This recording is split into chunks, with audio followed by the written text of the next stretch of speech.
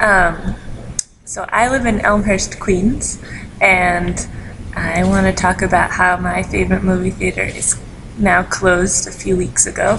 It was a movie theater on 82nd and Roosevelt Avenue, really off of Roosevelt.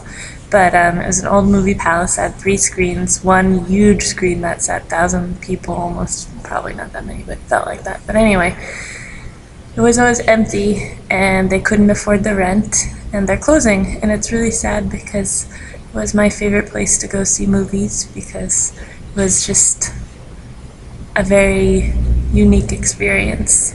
Sometimes they would start the movie a half an hour late. Sometimes the movie would be